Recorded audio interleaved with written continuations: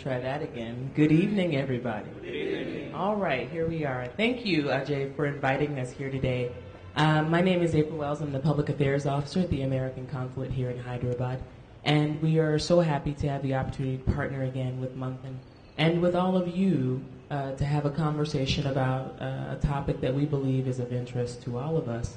We are here with Dr. William Antholis, who is the Managing Director of the Brookings Institution in Washington, D.C., which is one of our most prominent think tanks in the United States.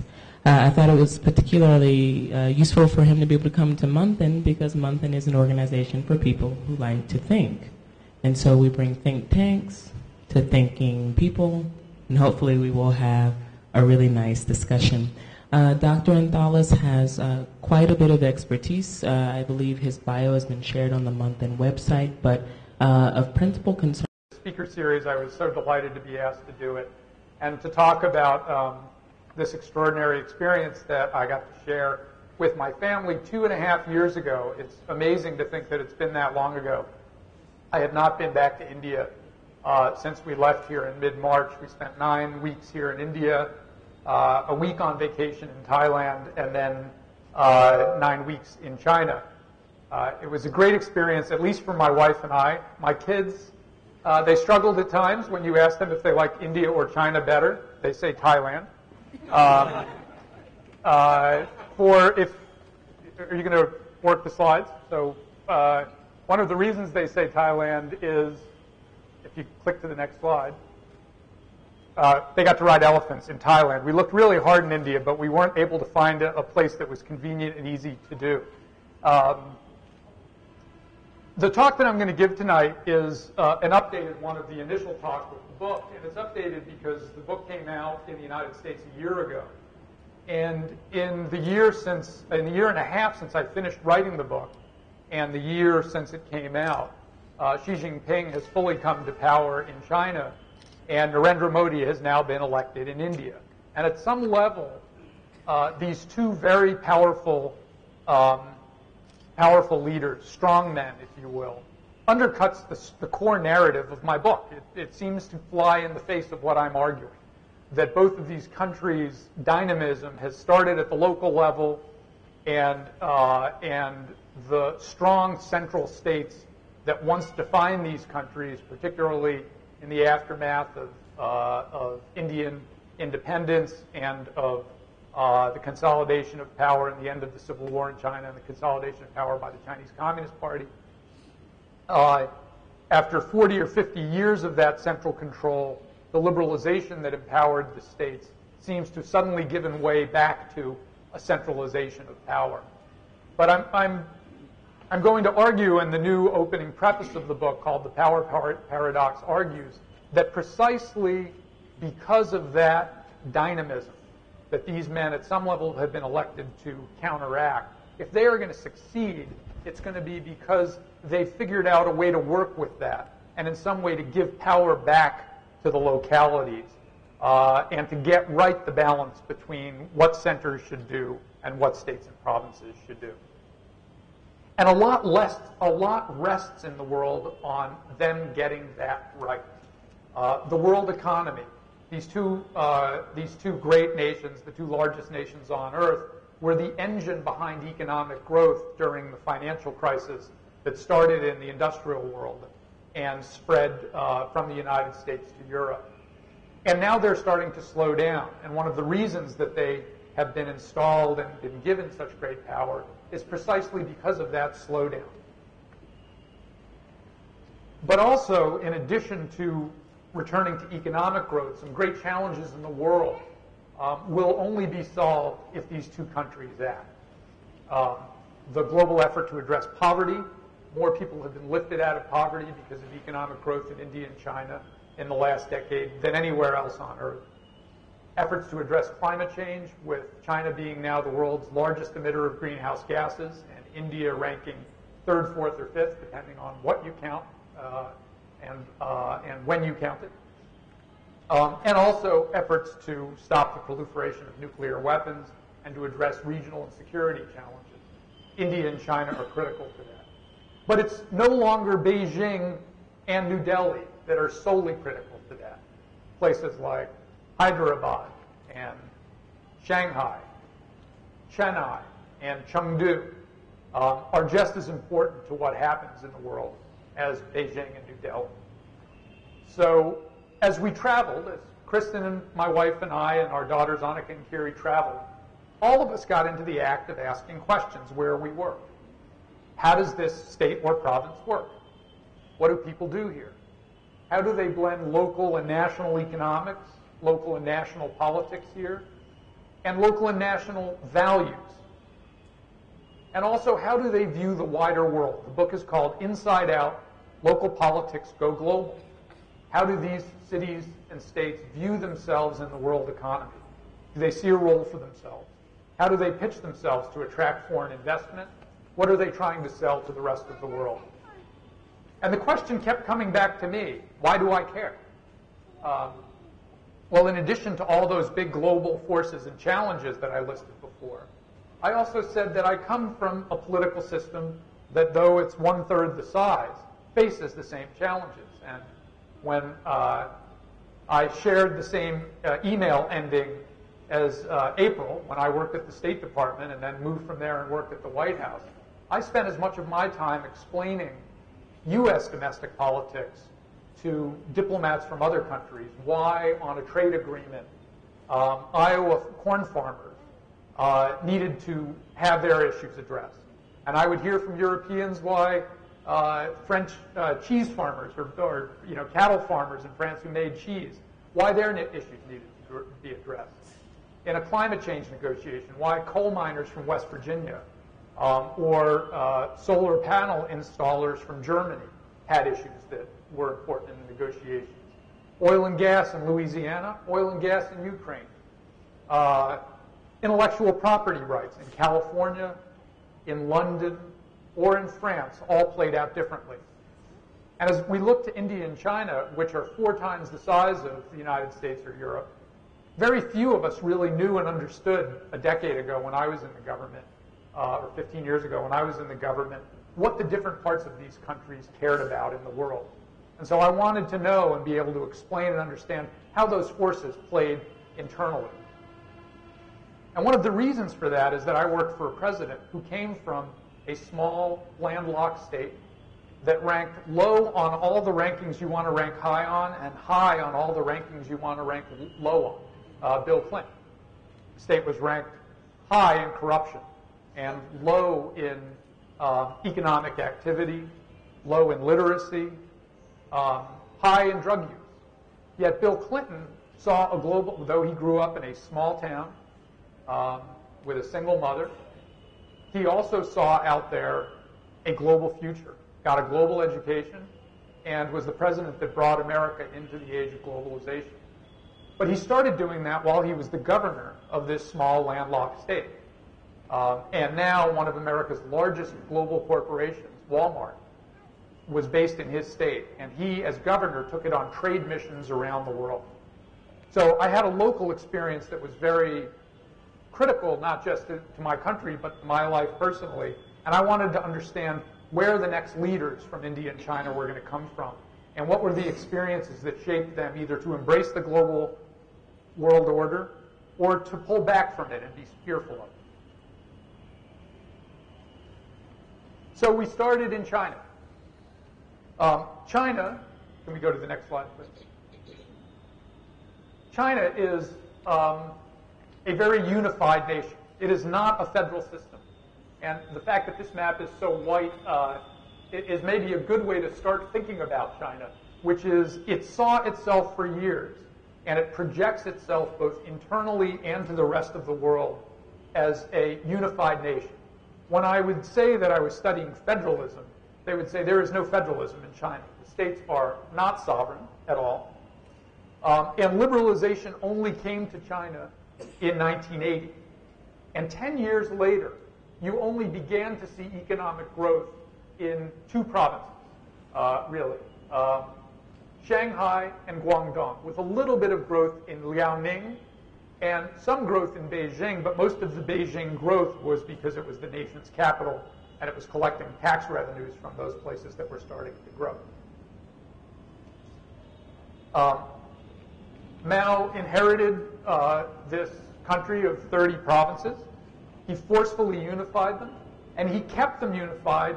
And after initially debating whether or not to have a federal system where each of the states governed themselves, he chose to govern it in a way that the U.S. would say govern its military bases or its embassies. Every 5 years, the head of each of these provinces is rotated from one province to the next. These are people that report to Beijing and ultimately return to Beijing after 5 years of service managing essentially what are the states of China or their provinces. They're rotated like military base commanders. But they were given in 1980 a single order after the Cultural Revolution and the economic devastation of Chairman Mao's Great Famine. Deng Xiaoping changed the rules. He said, look, there's going to be one set of rules. But what I really want you to do is interpret the rules in your own special way. And you're going to be graded on two things. The most important thing is how fast you grow your economy, what I call GDP monotheism. And that was the good God. And the bad God was whether or not there was political disturbance or uprising in your state. So you got good credits if you grew your economy, and bad credits if you had uprisings. And for the first 10 years, this worked. It started to work. And if you go to the next slide, he inherited this China, which is still about half of the country. China is still only 50% urban and 50% rural. But after 10 years of economic growth, go to the next slide, after 20 years of economic liberalization, you saw this begin to emerge. The coastal provinces in China, GDP started appearing between about $1,000 and $2,500 a person per capita. That's nominal GDP. And the central part of the country also started rising. Now, a number of things are happening here 20 years after economic liberalization. Along the coast, they first started selling goods and services right across the straits to Hong Kong, to Taiwan, and in the North China Sea across the straits to Japan and Korea. So goods and services were flowing out, mostly goods, and investment was starting to come in. In inland China, the economy was starting to grow as well, mostly because agriculture was liberalized. So farmers were allowed to own what they produced and were allowed to sell it into markets. And there was also the beginning of a great fiscal transfer, or what some people call Robin Hood economics, which is you tax the rich and you give it to the poor.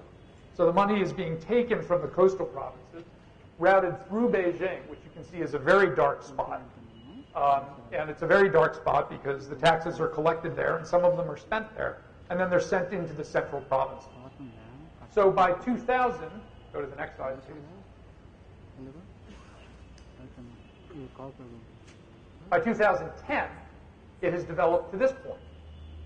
Now you can see that economic growth on the coast just 4 years ago was about between $5,000 and $12,000 per capita, approaching and surpassing Central and Eastern European levels. And in some places like Shanghai and in Beijing, higher than that even still, in the $20,000 a year range. Just to break this down a little bit, Guangdong province, which you'll see to the south, which is right across the straits from Hong Kong, Zhejiang province, which is 2 provinces north, Shanghai, which is a municipal province. It's a municipality of 22 million people that has the standing of a province, and Jiangsu, just to the north of that. Those 4 provinces have a total of about 240 million people, so less than a quarter of China's total population. Yet they are responsible. Those 4 provinces alone are responsible for 80% of China's exports. So when you are buying something that says made in China, it is almost certainly from one of those 4 provinces. And it's most likely of those 4 provinces from Guangdong, which by itself is responsible for half of those 80%. 40% of all Chinese exports come out of Guangdong. But 2 things started happening in the coast. One was this export-oriented manufacturing. Some of it was private sector, truly privately owned companies, particularly in Guangdong and Zhejiang. Some of it was state-owned companies that still were exporting things, but had certain economic benefits given to them by the central and the provincial governments. So you had this economic growth, but you also had political liberalization happening, particularly in Guangdong, Zhejiang, and to some degree in Shanghai. We'll talk about that in a second. You had higher wages. Many people would move in from central China to the coast. Hundreds of millions of people, actually, workers, would come in. They wouldn't get full worker rights, and so they started organizing and forming labor unions to argue for better worker rights. So, for instance, they couldn't get what's called a hukou. It's a residency permit that also exists in many Indian cities that give them benefits to things like better housing, education for their children, health care. Most workers don't get the full hukou when they travel to the coast. So they leave their families behind and work for 6 months or a year, and then go back and live for a year, and then come back 1 year later. They were having freer speech. With those higher living standards, they would have access to this. And if any of you are on Twitter, you know you get 140 characters in a tweet, which you can send out to however many people follow you. In English, 140 characters is a sentence or two. It's a headline. It's a text message. In China, 140 characters in Mandarin is a paragraph. So if you fire off 4 of those, you have an essay. And if you have 100 followers, you have a town hall meeting. If you have 1,000 followers, you have a radio station. And if you have 10,000 followers, you have a mass movement. And suddenly you have free speech, mostly in coastal China. Because if you move inland in China, you can't afford one of these. You can afford a regular cell phone. Regular cell phone may or may not have text messaging. So the internet phenomena that's happening in China is largely a coastal phenomena and an urban phenomena, and largely a coastal urban phenomena. In addition to free speech and social media, you also had peasant uprisings, particularly in the coast. And the reason that the peasant uprisings were happening in the coast was because land prices had become so expensive that the way they were developed, I don't need to explain land acquisition here, but the basics here were that the communist government didn't really care what the locals said. They would move them off the land. They would claim eminent domain, seize the land. And because these deals were often done with the non-elected mayors of these localities, the villagers would often rise up against that. Or if it wasn't actually moving people off the land, it was building a highway through the middle of someone's farm, or dropping power lines through the middle of someone's farm, or polluting the water or river near someone's farm. In one uprising in particular, in the village of Wukan, which is down in Guangdong province, actually go to the next slide, please. This gentleman, Wang Yang, who was the party secretary of Guangdong province, who experimented with NGO rights, experimented with free speech, let the local newspapers print and publish what they wanted, didn't crack down on the use of Weibo for political speech.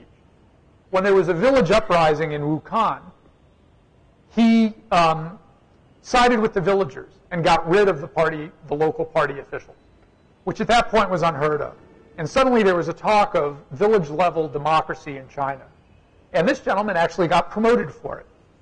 In the last party shuffle, he moved to Beijing, and he is now a vice premier working for the premier, not the president, Xi Jinping, for the premier, Li Ka-shing. And he's even been quoted in Jeffersonian-sounding language, or at least to an American who happens to live in the town that Thomas Jefferson is from. He would say, unless you embrace the rights of the people will not work with you on the things you want them to. And that's a very uncharacteristic, to say the rights of the people is quite uncharacteristic in China. But that's not the only model in China.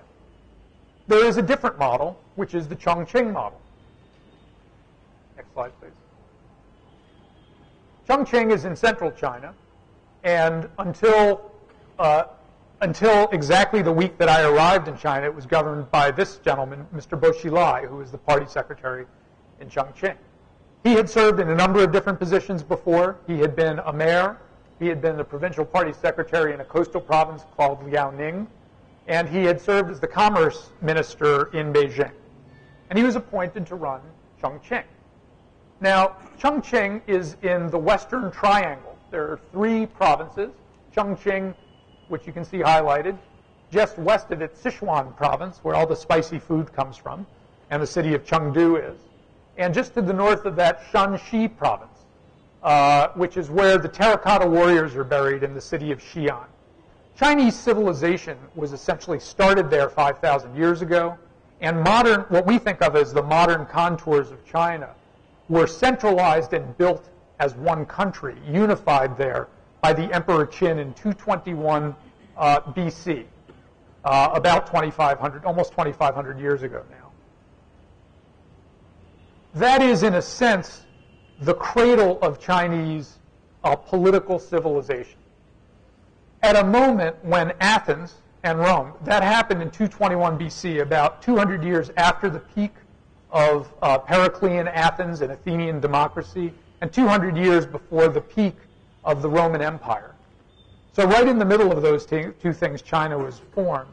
Yet at a time today when Europe and the European Union is debating whether to keep Rome and Athens in the Union, there's no debate in China. The Chinese political model is to tax Guangdong and send the proceeds to Chongqing, because economic development there is still far behind. And a man like Bo Xilai, therefore, has a very different governance model. On the one hand, he created 16.4% economic growth. So the Chinese system rewarded him for a terrific performance.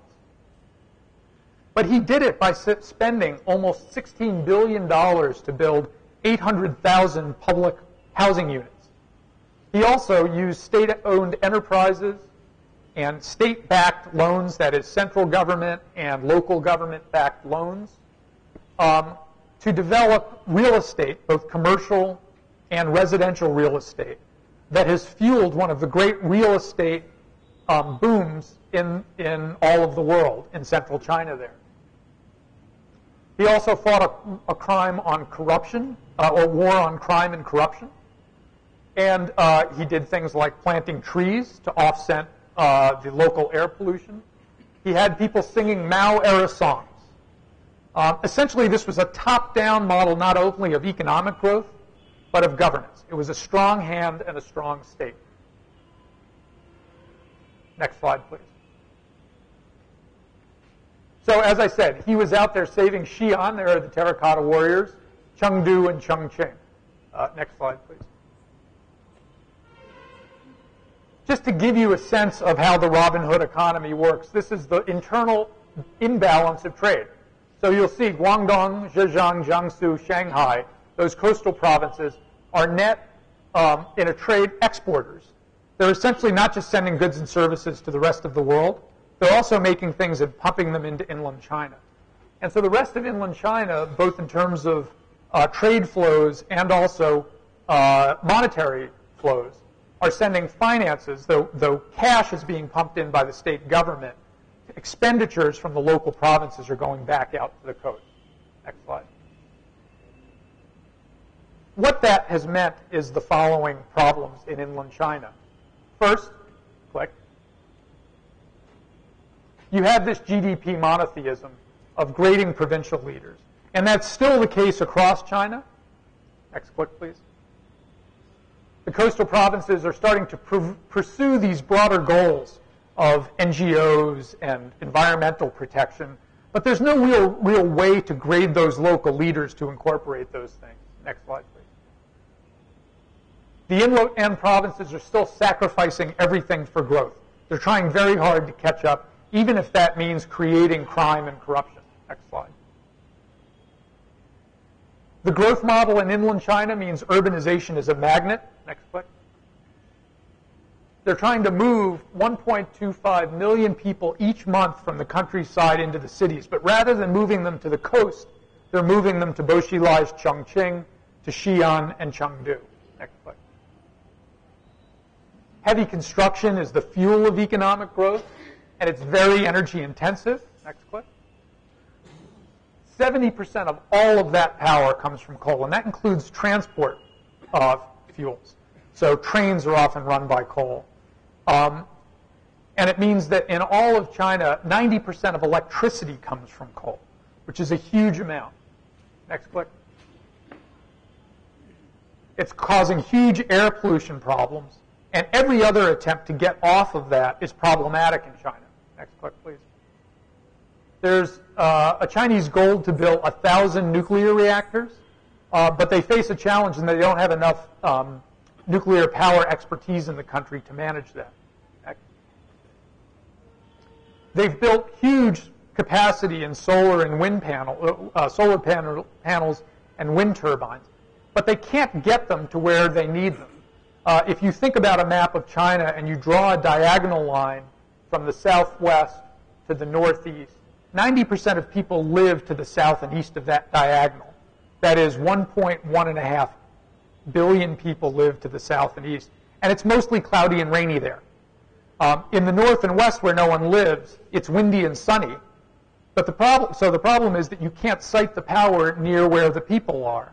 And power loses its energy as it travels over transmission lines.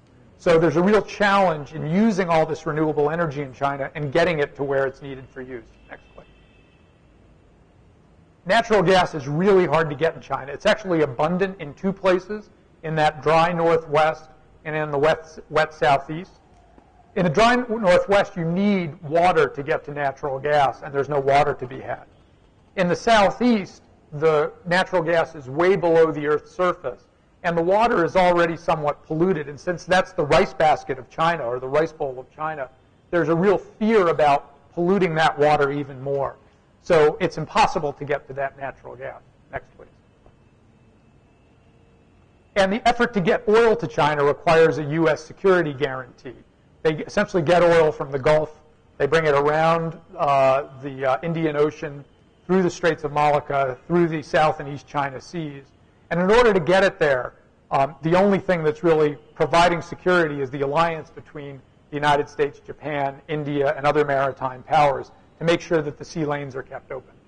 Next slide. And then there are these challenges, particularly in inland China. Next slide. Building up these cities has been an exercise in high debt. There's about $3 trillion US of debt, probably unrecoverable, in this real estate bonanza that's happened in inland China. Essentially, they've built cities that are more expensive than what most Chinese workers can afford. And it's unclear whether and how they're going to recover the revenues for that debt. Just to give you a sense of that debt, we often hear about the fact that China owns U.S. debt, U.S. Treasury bonds.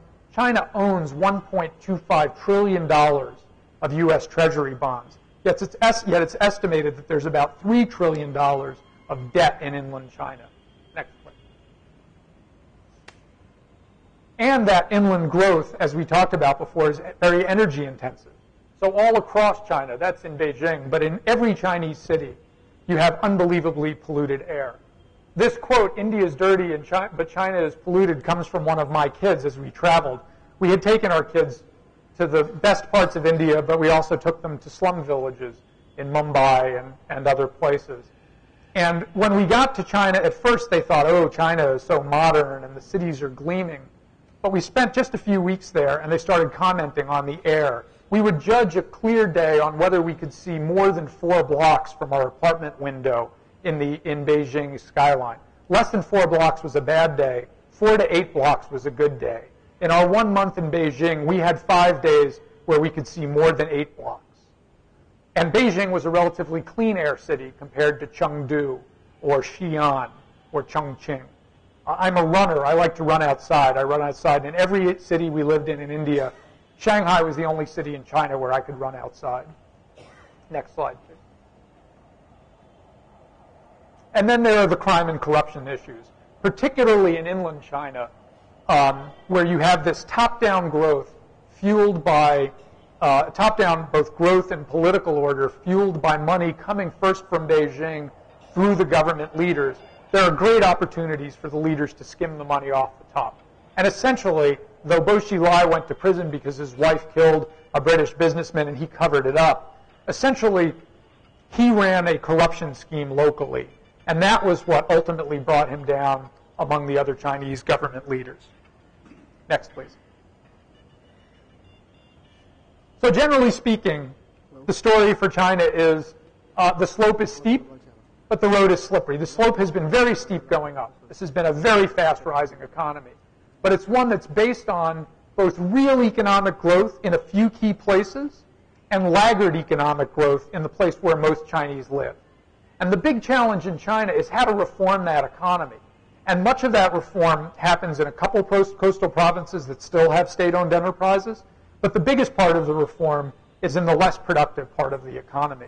And that's the challenge that Xi Jinping faces. How to keep all of this together and how to promote growth in inland China. Next, please. So how does India stack up against this? This is India 10 years after liberalization. Much like China, there are a couple places that have begun to grow, but it's not that, the growth is not that great. Next, please. Most of India in 2000 was this India. But then another 10 years after that, 20 years after liberalization, next, please.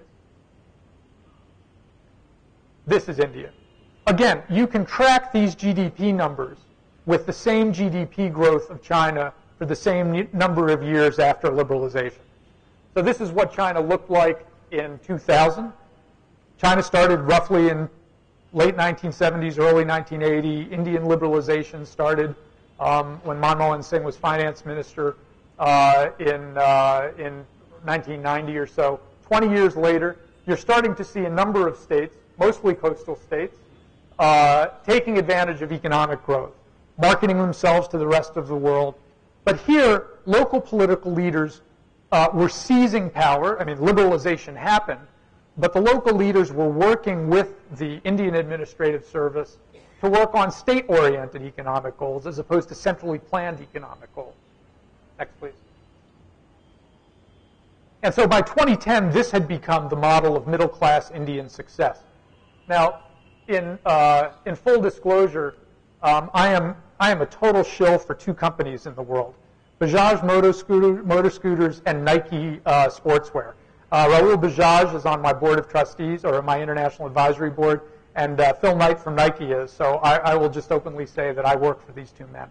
I say that jokingly, but what I really believe is the Bajaj scooter has been the biggest part of India's success story. It started back in the days of the closed state and early regulation, and he benefited from a monopoly.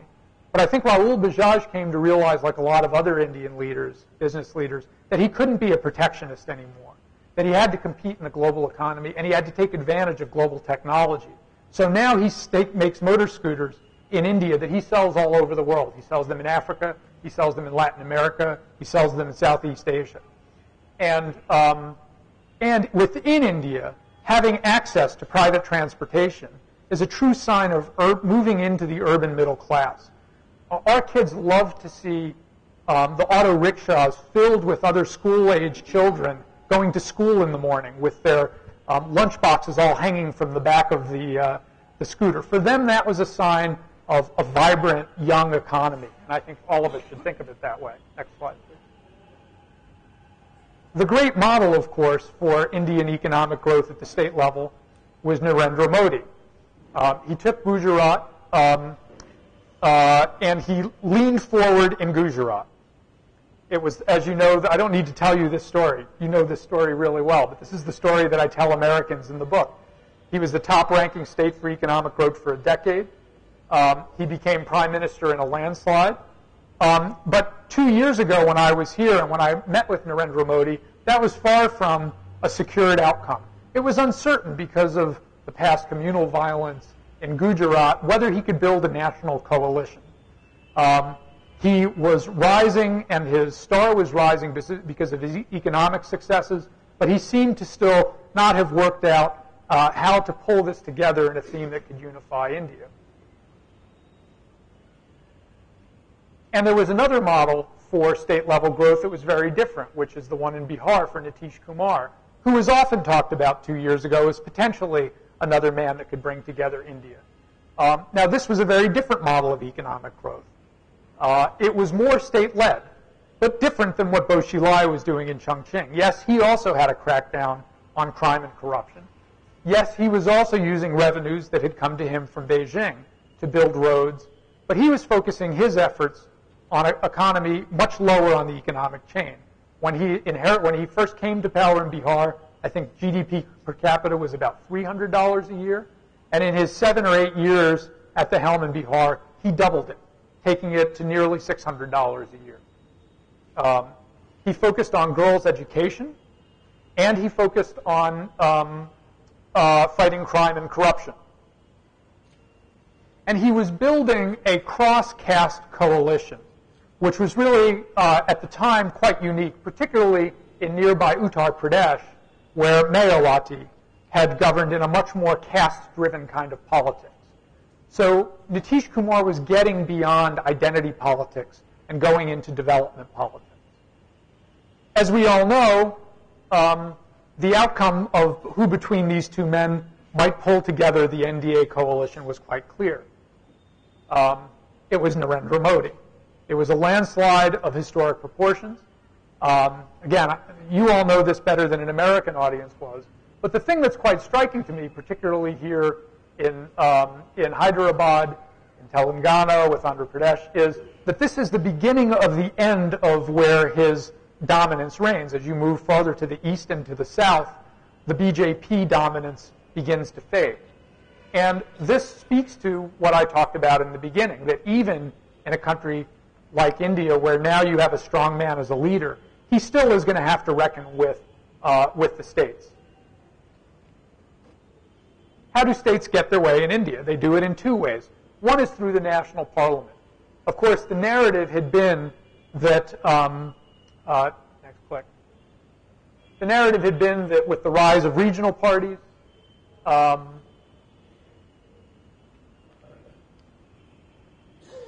that the Congress Party couldn't pull together, the Congress Party, which was really the only national party of India, that's what people said for years, couldn't pull together a dominant governing coalition. Next click. And coalition politics, therefore, empowers the local party chiefs who could pull their state's representatives out of that governing coalition. And to pass some of the major national level reforms that Mr. Modi will want to pass, he still needs to go through the upper house, through the Raj Sabha, and that still represents the states, and he still does not have a majority there. Then again, he has to still work with state-level governments. So next click. The states still control some fiscal affairs. They can, because of particularly the kind of leadership Mr. Modi exercised, wrestle that control away from the Indian Administrative Service or have the service work with them to implement investments in the state. Next.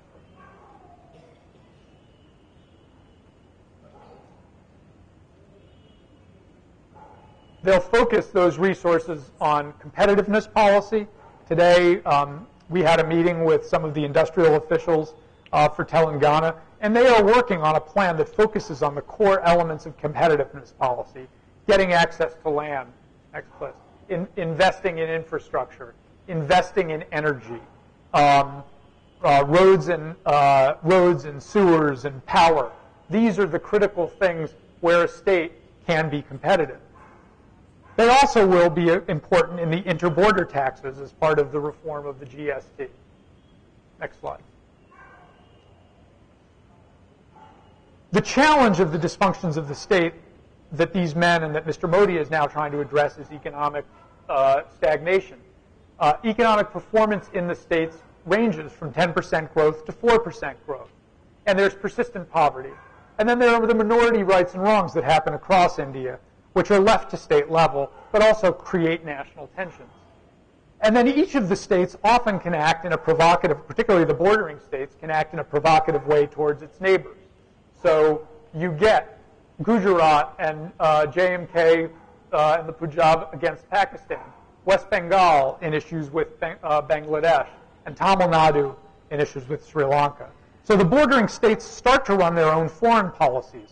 And that's a challenge that Mr. Modi had posed to the central government when he was running Gujarat, and it's now a challenge that the other state governments will pose to him now that he's the national leader.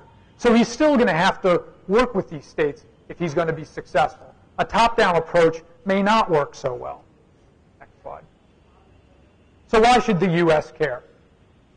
The U.S. cares because these are massive economies, the two largest developing countries in the world, and economic stagnation in these places could affect world growth, U.S. trade, and the like. Political authority in these two places is different from one another. I say it's upside down. In China, the challenge is the central government's rulemaking can't keep up with the local spending and implementation that it needs to track with and that it's been needing to delegate. And it's going to have to rein some of that in without limiting the economic dynamism that has been the engine of economic growth in China. In India, it's the exact opposite. India has elected officials from the local village level all the way up to the state, all the way up to the national government. But those local officials had not been invested with authority before because the Indian Administrative Service seemed to be in command. And now what you get in Gujarat, what Chandrababu Naidu had done here so successfully, is state-level leaders seizing that bureaucracy and working with that bureaucracy to attract trade and investment. That effort's going to have to continue. It's going to have to expand to a number of other states. And it's also going to have to push down further to other cities and localities that are going to see themselves as the engines of economic growth. This, of course, has global implications. These two countries are major trading partners in an integrated global economy, and they're potential partners in global peace and security. If you could just go back so I can just finish the last bit of that one.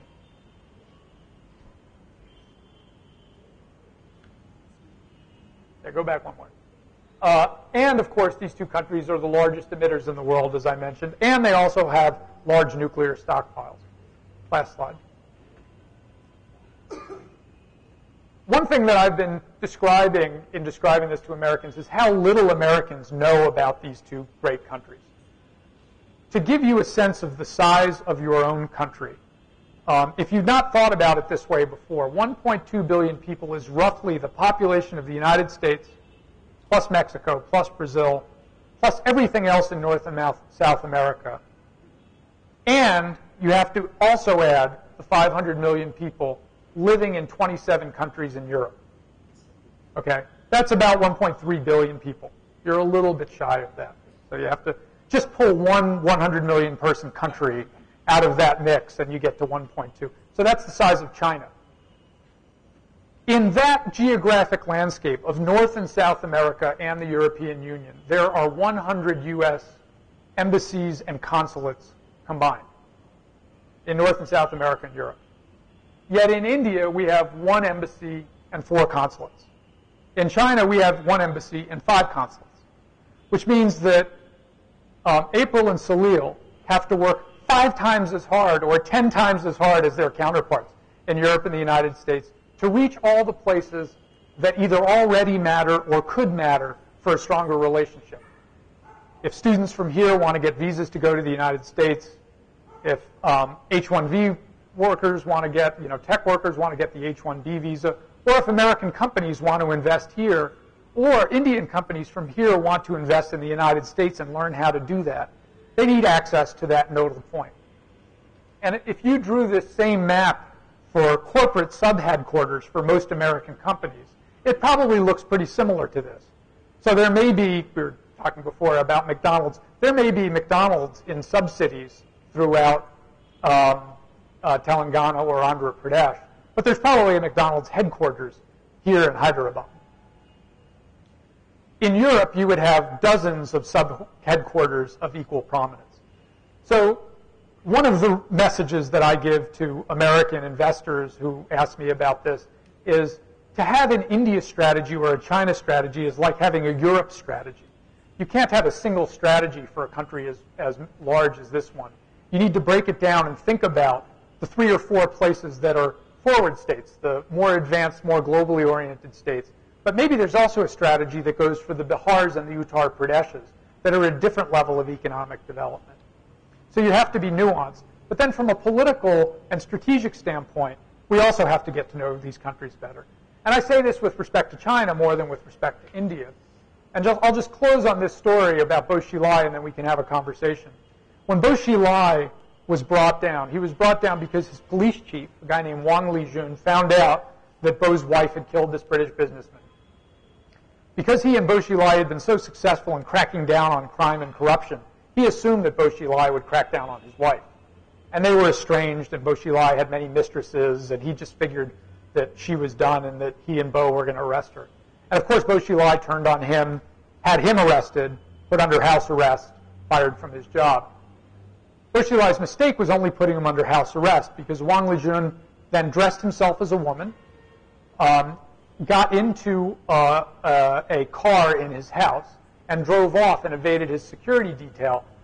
First of all, the Chinese official would never drive his own car, and secondly, he was disguised as a woman, so he went off by himself. And he drove 200 miles in the middle of the night and went to the U.S. consulate in Chengdu, in neighboring Sichuan province. When Bo Xilai figured this out, he sent 70 police cars chasing after him in the middle of the night, and they surrounded the U.S. consulate.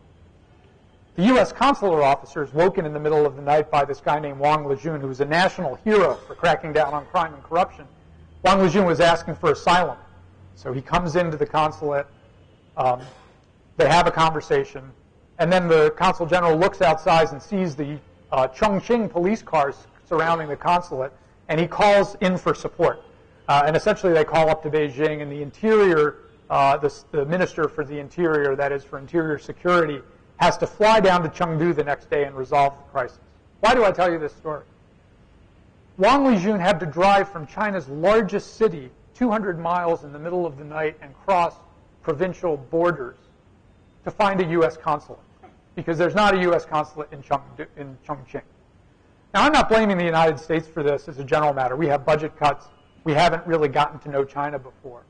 And it's certainly not the State Department's fault, because I think the State Department would love to have wider representation and has begun to move things in that direction. We have our own congressional budget limits for these kinds of things. But it's more of a mindset in the West that we have not started to think about these two countries and have a presence to understand what's happening. And particularly in China, where central China is likely to be a place where the slope is steep and the road is slippery, we're going to have to be watching a lot more carefully to see what runs up and what slides down. So with that, I'm open to your questions and answers, and I look forward to having a conversation.